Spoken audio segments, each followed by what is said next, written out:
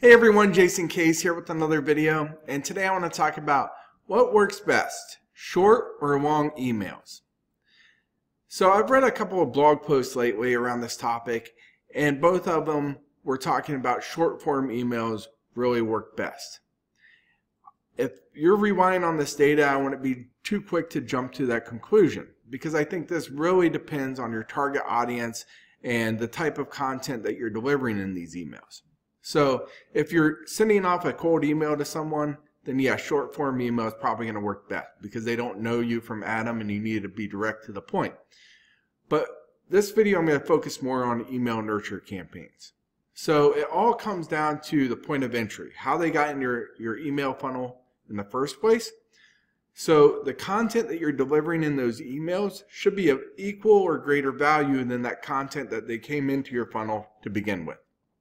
So you already set the bar with that blog post or the giveaway that you gave and delivered.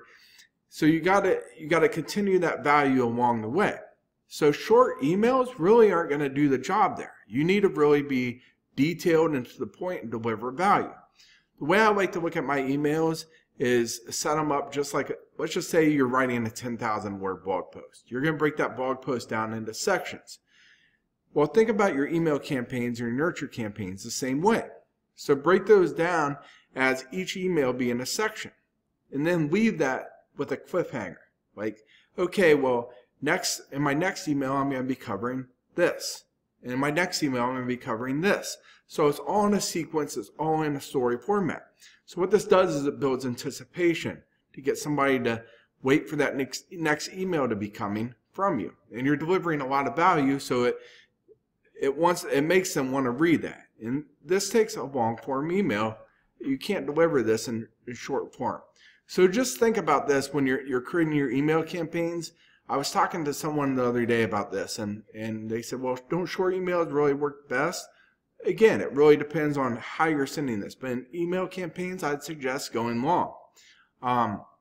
And if you want, you can break these out with images too. I personally like to use it just plain text and break it out with bold and subject lines. It's not too long, but this way it makes it seem like you just typed it up and sent it too. So keep that in mind. Anyway, that's my 2 cents for today's video.